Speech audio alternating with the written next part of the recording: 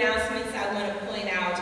The thrift store will be closed Thursday, December 31st and January 1st.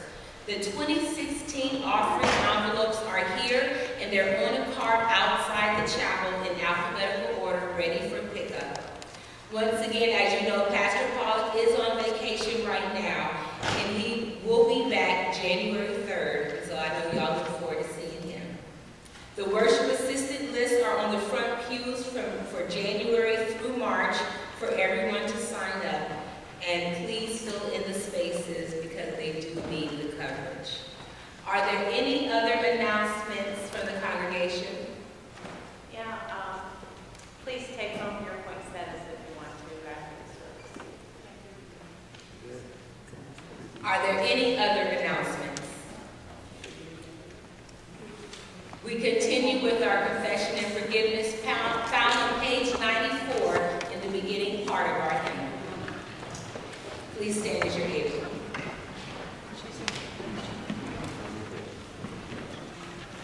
We begin all worship in the name of the Father, and the Son, and the Holy Spirit. Amen. God of all mercy and consolation, come to the help of your people, turning us from our sin to live for you alone. Give us the power of your Holy Spirit, that we may confess our sin, receive your forgiveness, and grow into the fullness of Jesus Christ, our Savior and Lord. Amen. Let us confess our sin in the presence of God and of one another. Most merciful God, we confess that we are captives to sin and cannot free ourselves. We have sinned against you in thought, word, and deed, by what we have done and by what we have left undone. We have not loved you with our whole heart. We have not loved our neighbors as ourselves. For the sake of your Son, Jesus Christ, have mercy on us. Forgive us, renew us, and lead us, so that we may delight in your will and walk in your ways, to the glory of your holy name. Amen. Brothers and sisters, God of all mercy and consolation, we thank you for in the mercy of Almighty God, Jesus Christ was given to die for us, and for his sake, God forgives us all of our sins. As a called and ordained minister of the Church of Christ, and by his authority, I therefore declare to you the entire forgiveness of all of your sins.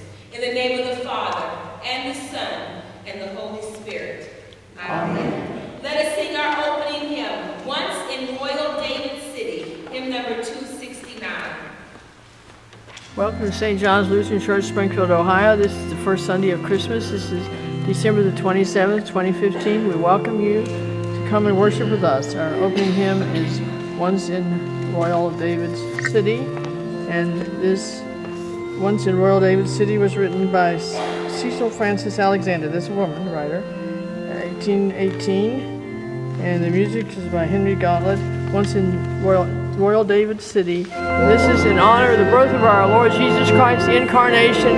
Christ became love and dwelt with us, and is with us forever through eternity.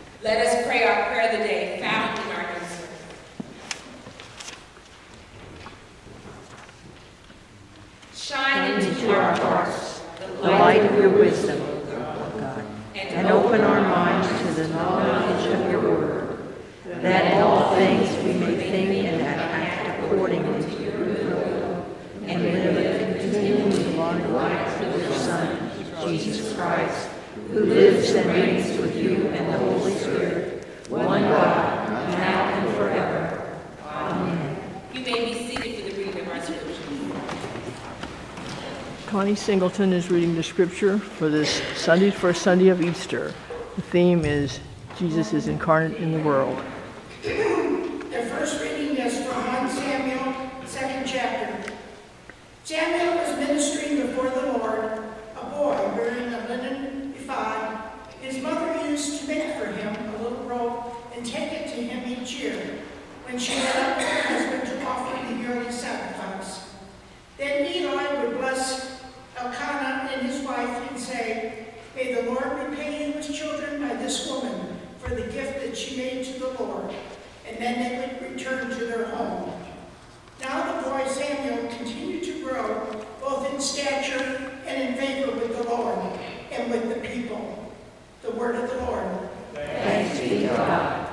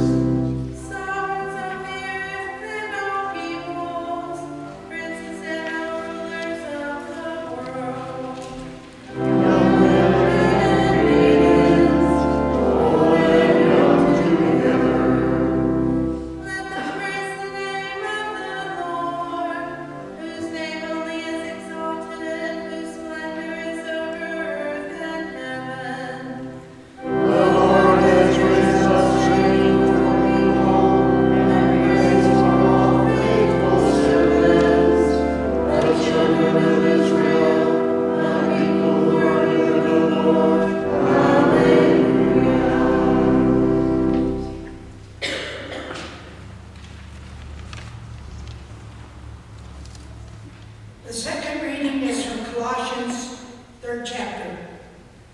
As God's chosen ones, holy and beloved, clothe yourselves with compassion, kindness, humility, meekness, and patience. Bear with one another, and if anyone has a complaint against another, forgive each other. Just as the Lord has forgiven you, so you also must forgive. Above all, clothe yourself with love, which binds everything together in perfect harmony. And let the peace of Christ rule in your hearts, to which indeed you were called in the one body. And be thankful. Let the word of Christ dwell in you richly. Teach and admonish one another in all wisdom.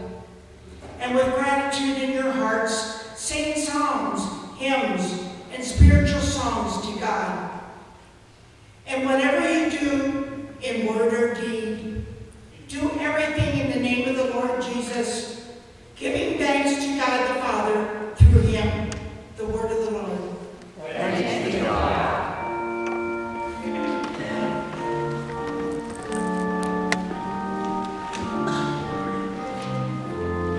We're now singing the gospel acclamation. The gospel will be read by our guest pastor. Our guest pastor is Pastor Catrina Hawkins-Bowles. Our regular pastor is Pastor John Pollock. He is on vacation. And Patricia Carson-Bowles is our pastor. We're going to read the gospel today. It has to do with the Holy Family. First Sunday of Christmas. St. John's Lutheran Church, Springfield, Ohio.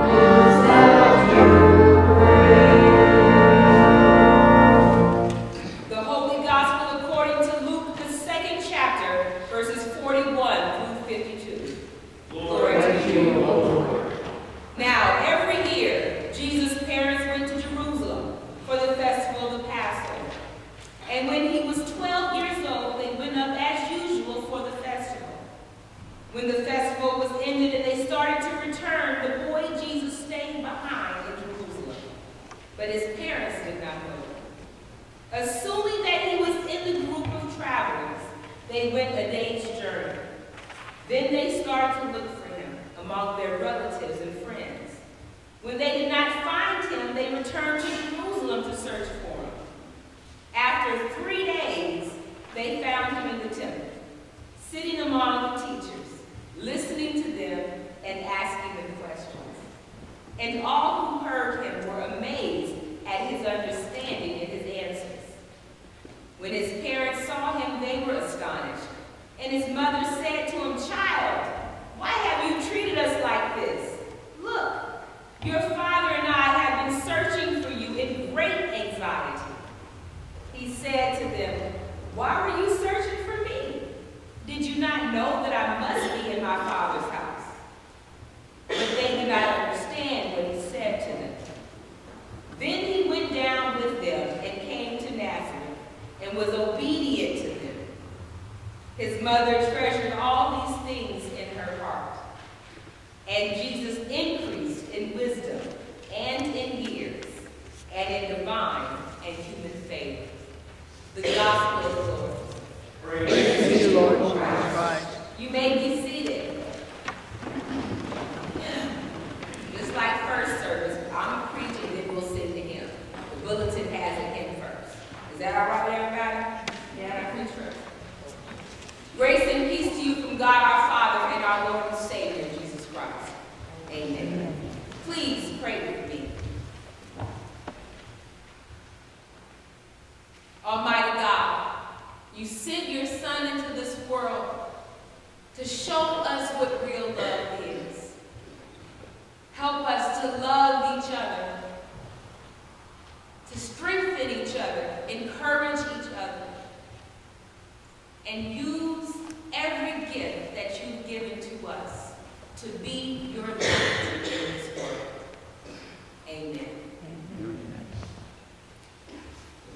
Last week in the gospel lesson, if you remember, it was the visitation, the time in which Elizabeth was pregnant with John the Baptist, and Mary was pregnant with Jesus, and Mary went to visit Elizabeth, and Jesus leapt in her womb. Does everybody remember that from last week? Yep. Yeah. In that text, we hear Elizabeth saying, "Oh, blessed are you, blessed is the fruit of your womb." This awesomeness gift of Jesus and the wonderful miraculousness. But at the same time, amidst all the greatness, amidst the miracle, amidst the joy, amidst the angel coming down, there were other things that were going on. See, we forget in this day and age just how much of a problem it was when Mary got pregnant. At this time, now in this world, the 21st century, there sometimes are little issues when people get married, have babies out of wedlock. But it's so much more the norm now. But 2,000 years ago, that did not happen. And so we forget the ramifications that occurred because of the pregnancy. You don't hear about Mary's parents. Has anybody heard about Mary's parents? Because most likely Mary was disowned. Because that's what happened. You don't get pregnant out of wedlock.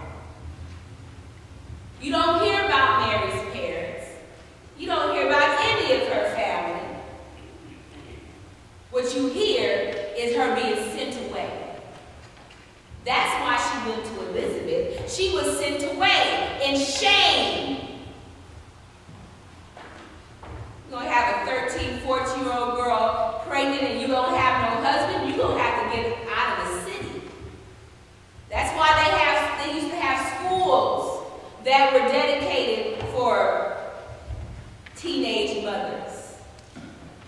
Back in, I was watching something on TV last night, and I don't know if y'all caught it, 48 Hours or one of them things, and they had adult people who had been searching for folk. Had a boy who, him and his young brother were abandoned in a basement building, so he was searching for his brother. They had a woman who gave a baby up for adoption in the 1950s, and she had been searching for this baby for 20 years. Well, even this woman, 50 years ago, she didn't have no choice. She was sent away to some home for unwed mothers. Y'all heard of these places. And so, yes, it was a miracle that Jesus was conceived, but there was a lot of pain and a lot of shame that Mary had to deal with. But even in the midst of this, we forget how hard this whole process is. See, today's reading, we get Samuel. Now, Samuel and Jesus have some similar things going on. They even have a similarity in the way they end our Old Testament lesson and our Gospel lesson. Very similar ways. Samuel, if you remember, was born to a woman that could not conceive. And so her prayer was that if you let me have a baby, Lord, I will give him to you. That was Samuel's mama's prayer. And so when Samuel was born, his mama gave him up. And he went to be in the tabernacle, be in the temple. He was with Eli. Y'all remember the story with Samuel and Eli, and Samuel hearing his name being called and running to Eli and said, yeah, you called me, and Eli said, I didn't call you. Y'all remember that story? And eventually it says that if you hear it again, say, yes, yes, Lord, your servant is listening. Speak, Lord. This is the same boy. And so this child had already been given up to God. His mama had to visit him once a year. Can you imagine only being able to see your baby once a year? And now we have Jesus. So we have Samuel in the Old Testament, and we have Jesus in the New Testament. So not only is Mary disgraced, shunned, made a fool of, talked about behind her back, and sent away, but now she gets a chance to watch her son be tortured and killed by the people who he came to save. It's a miraculous thing that Jesus was born.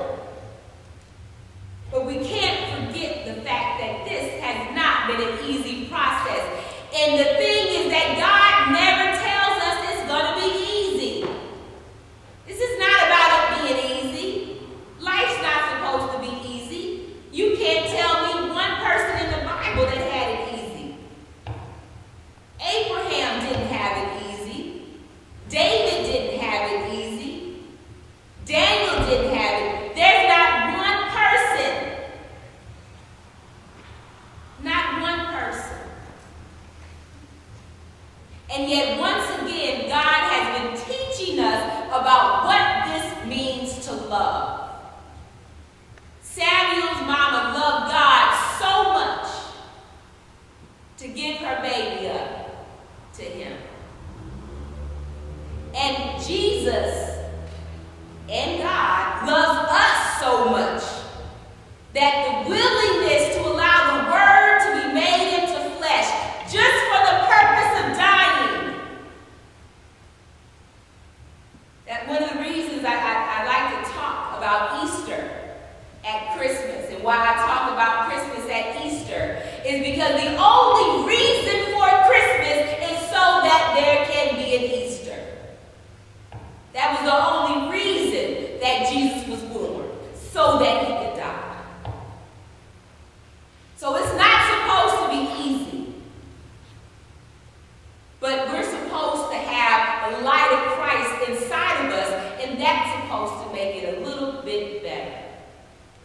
Because the light of Christ inside of us is that which gives us compassion, kindness, humility, meekness.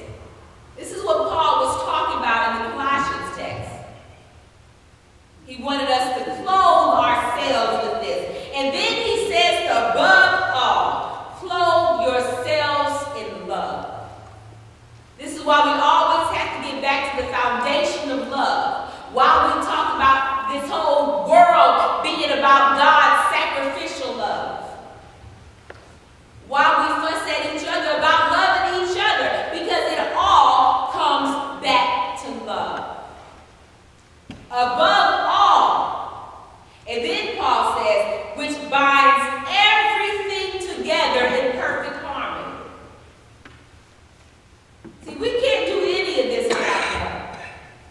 The whole purpose of us being here, even in this sanctuary, is so that we may be fed with that spiritual food, that we may be given all the things that we need, so that when we leave this place, we can be a light, be hope, and be peace to people that we meet.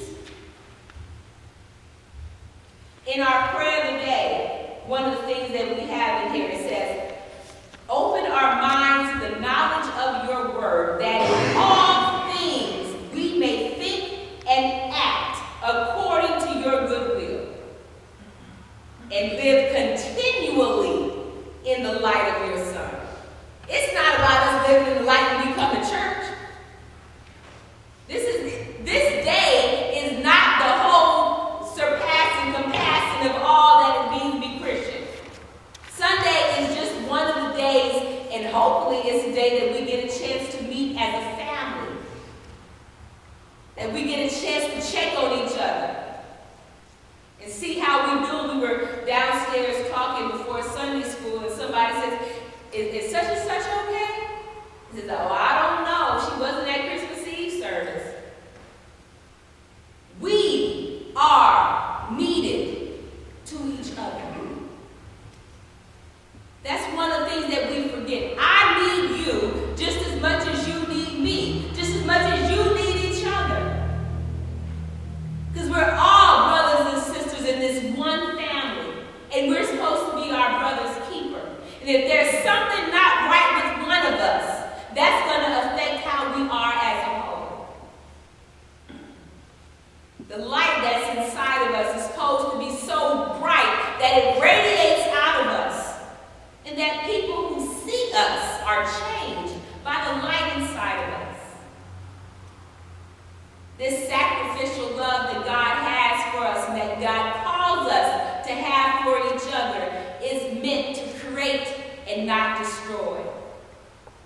It's meant to add and not subtract. It's meant to help us be all that God has called us to be in this world. And we need each other to do it.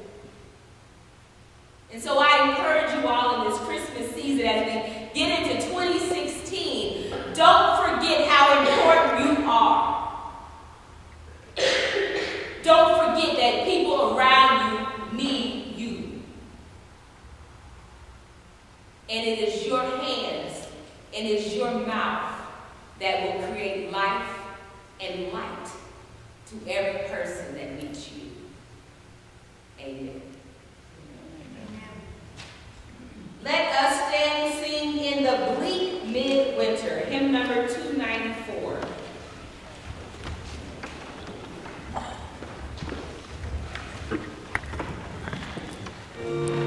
We're singing a Christmas hymn in the bleak midwinter, written by the famous English poet Christina Georgiana Rossetti, who lived from 1830 to 1894. And her theme is, we should give Jesus our hearts. He's come into the world. He's become one of us. He's let us become one of him. We're all one body, and we give him our hearts. Snow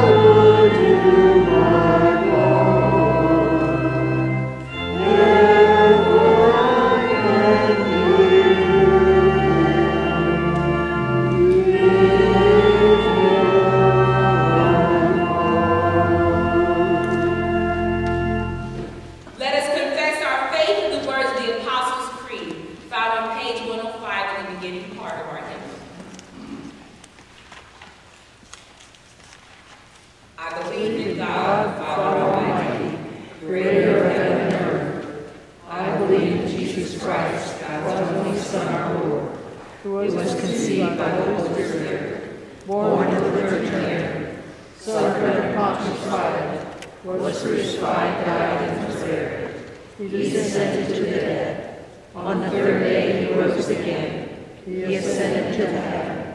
He is seated at the right hand of the Father, and he will come to judge the living and the dead. I believe in the Holy Spirit, the Holy Catholic Church, the communion of saints, the forgiveness of sins, the resurrection of the body, and the life everlasting. Amen. We give God our offerings. You may be seated.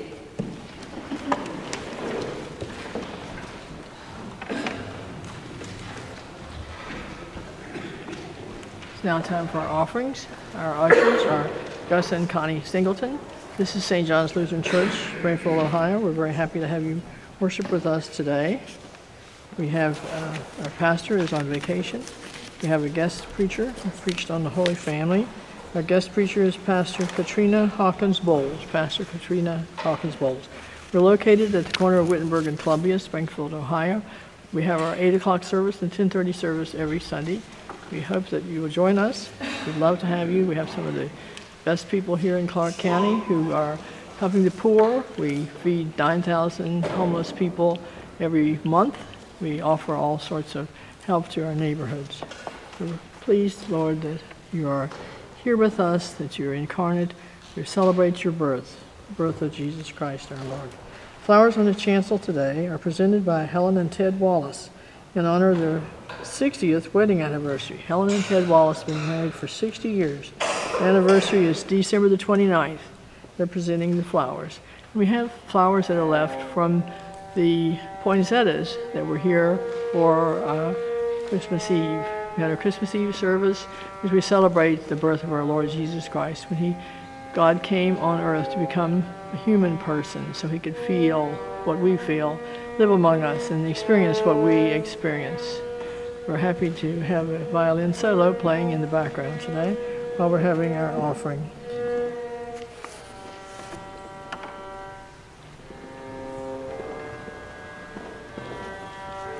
Flowers are also presented by Les and Cindy Pearson in honor of Mark Stewart, Mark Eberhard, Jesse Pearson, Natalie Barker, Joe Lane in honor of their birthdays.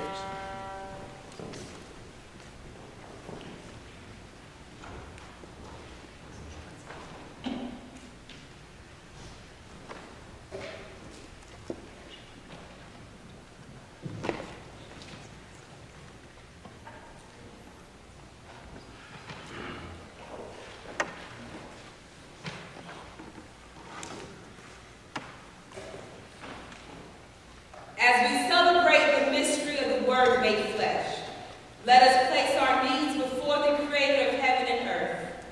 Our response today is, Lord, have mercy. Please stand.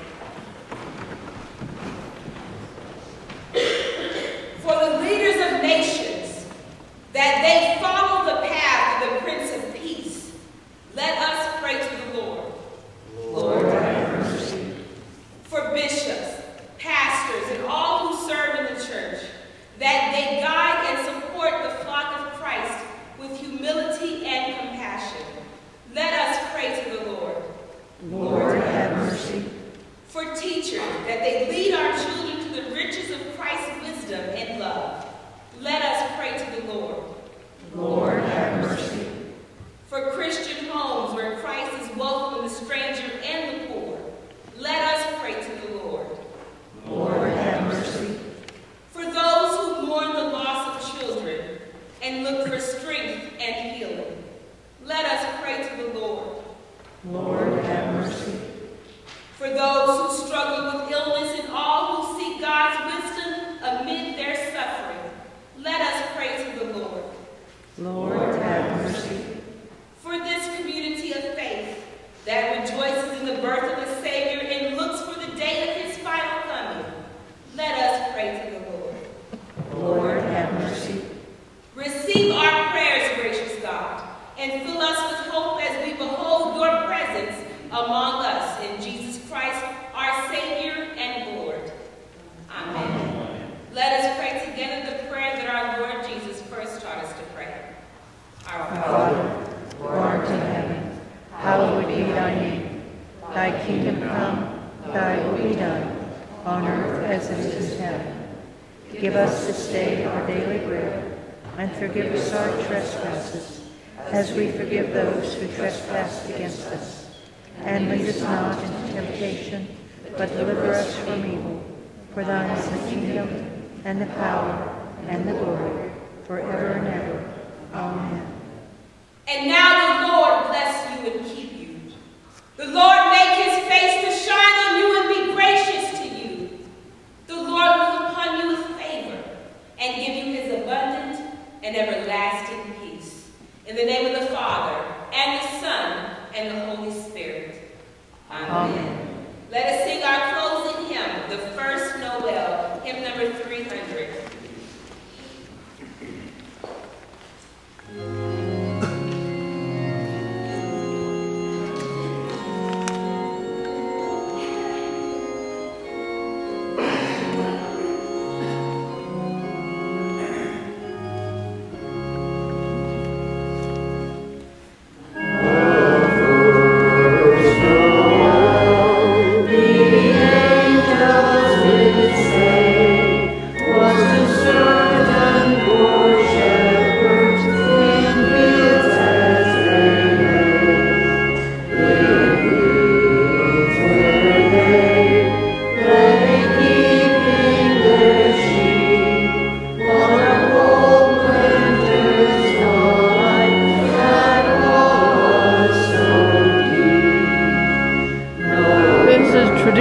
English carol. No one knows who wrote it. It just appeared in an English hymn book in 1823. Shepherds were living in their fields and were singing Noel, Noel. Noel means birth. The word Noel is a French word with Latin roots. Natalis, which means birthday. It's been an ancient hymn from England. Nobody knows who wrote it. Traditional English carol, traditional English melody.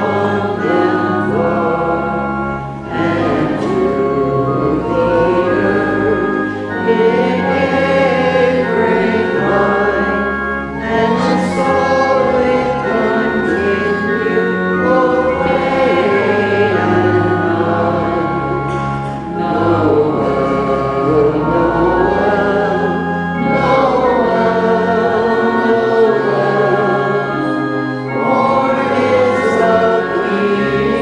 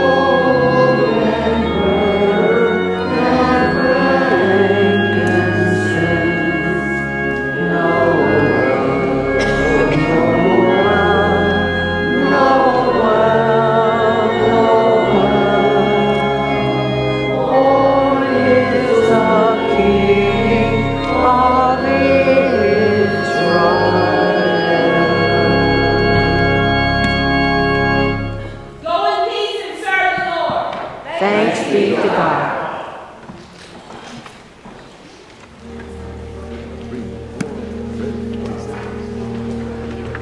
See in the front, baby Jesus.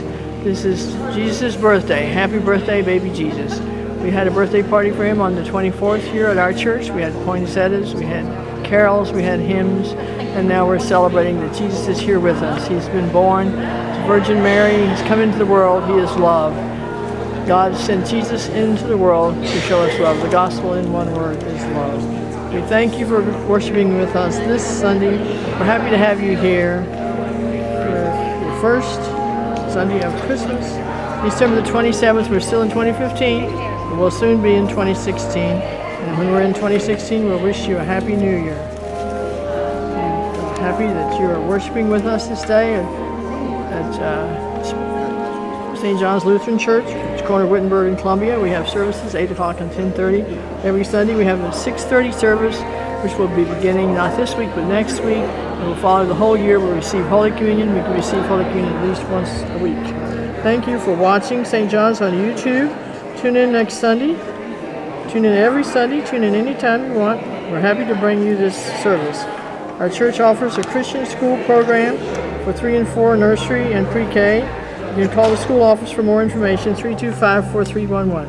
Tune in again anytime just by clicking on Google and clicking on YouTube, St. John's Lutheran, Springfield, Ohio. We hope and we pray God will continue to bless you, that you'll have a great year, that 2015 was a good year for you. We celebrate that and give thanks to all the wonderful things that we're still alive, we're still able to serve God. And 2015 and now 2016 is on the way. We will pray for you and continue to pray for us.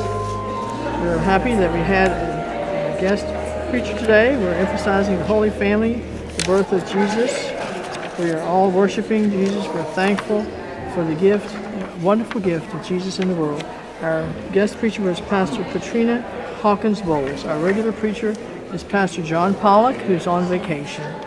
We had prayers, intercessory prayers, the Lord's Prayer, and we had flowers today. We have the poinsettias. People are gathering poinsettias to take them home. We also had special flowers from Les and Cindy Pearson and from Helen and Ted Wallace for their 60th wedding anniversary. We celebrated the miracle of Jesus' incarnation. He was incarnate in the Virgin Mary. He is God, He's in the world, and we become one with Him. We receive Holy Communion, we receive eternal life. These wonderful gifts, and we can serve Him. We listen to Him, we listen to what He asks us to do. This is the first Sunday of Christmas, December the 27th, 2015. We studied Samuel and Hannah, his mother. We studied the Psalm today, of midwinter. We sang songs of midwinter. We sang songs of happiness. We sang Christmas carols. We sang Old English carols. We had all these things to do today. The thrift store will be closed Thursday, December the 31st. And Pastor Pollock will be out of the office starting December the 25th and back on Sunday, January the 3rd. The worship, we need new worship lists, new people to help us with our worship service. We will pray for you. Continue to pray for us. In our ministry, you can still see Jesus in the cradle, the manger scene in the front, and the cattle are lowing. Jesus is born in a stable, but He came into the world to be the King of the world from the house of David, and He is our Savior. We confess, we repent, we ask Jesus into our hearts. He is the Savior, and He leads us through our lives, tells us what to do, and He's with us at the end and through eternity.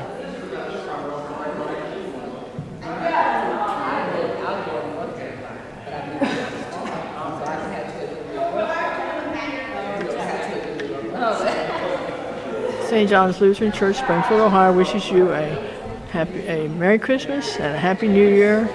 We hope that you've enjoyed the Christmas season, that you have received Jesus into your heart, that He's the Savior of your life. And we pray that He will continue to be with you throughout eternity, that we can all be one. We're so pleased that we are one here in part of the body of Christ, part of the Holy Family.